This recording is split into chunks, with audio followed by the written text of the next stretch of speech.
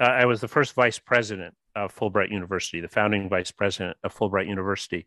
And I came to that job after having invested a lot of time and energy as ambassador. And this started with the visit of General Secretary Win Fu Chom to the United States. And he promised during his visit in 2015 that Fulbright University Vietnam would be given full academic freedom. It would be an American style university, a Vietnamese university, but with American style principles of academic freedom. And I thought this is really important, especially because it's a Vietnamese university.